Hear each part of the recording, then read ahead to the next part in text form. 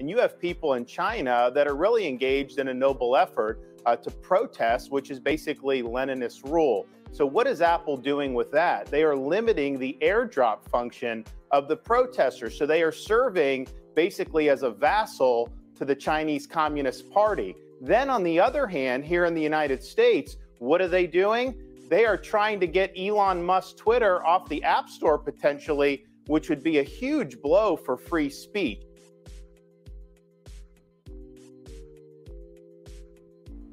Why none of the celebrities talking about that?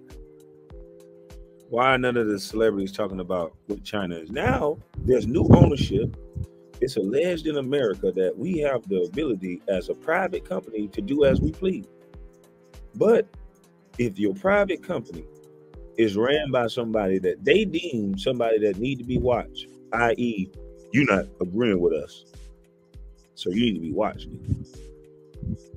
So if you don't agree with a certain side, now the rules and the freedoms and the democracies and the things that you're supposed to have, they're no longer afforded to you.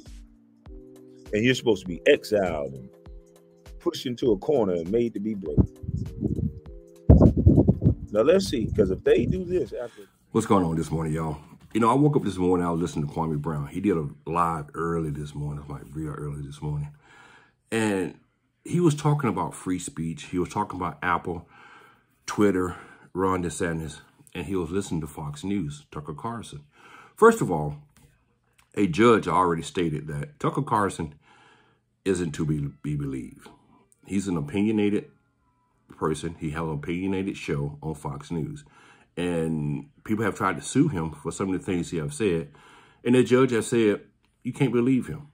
No reasonable person would believe anything that comes out of Tucker Carson's mouth. That's what a judge said. But for some strange reason, he is the type of person that Kwame Brown follows, which says a lot for Kwame Brown. Now, he was talking about free speech, and he was bringing up Ron DeSantis and how good of a job he was doing in Florida, and he's doing the right thing. Well, when you talk about free speech, Ron DeSantis is the wrong person to bring up. And the reason why, because Ron DeSantis is the same person who tried to punish Disney for going against one of his policies. Now, is that free speech? Is that really supporting free speech when a company disagree with you in one of your policies and you decide to punish them because of it?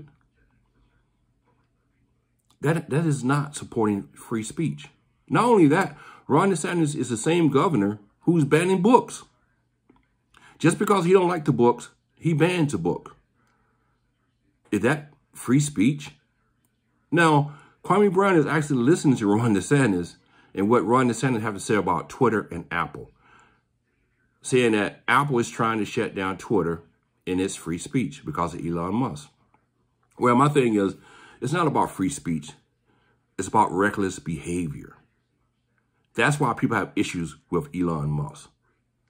You have to understand, there was a company. Now, when he did away with the check system, as in trying to get people authenticated through the check system, he did away with that.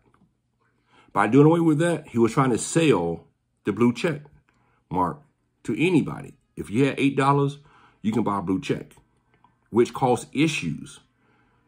Because you had companies being cloned, and people were thinking that those was the real companies, and people was making decisions based off what was said from those accounts.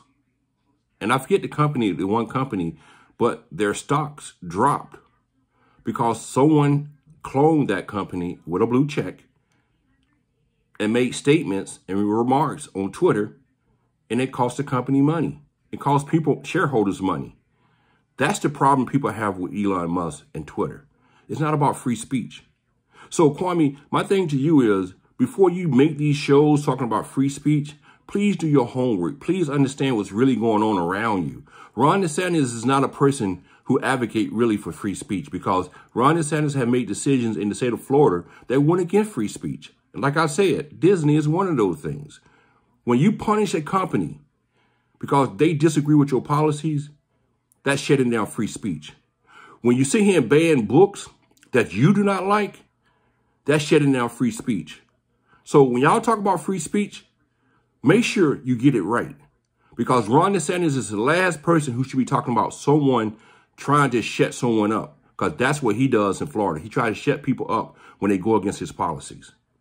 And Kwame Brown, like I said, you need to do your homework before you open your mouth and listen to the people you listen to. And I don't understand how people can listen to you knowing you putting out bogus information. Knowing you're listening to someone that a judge has said is not credible with his information. But those are the people you are listening to. Those are the people you are exposing your followers to. False information. Bottom line.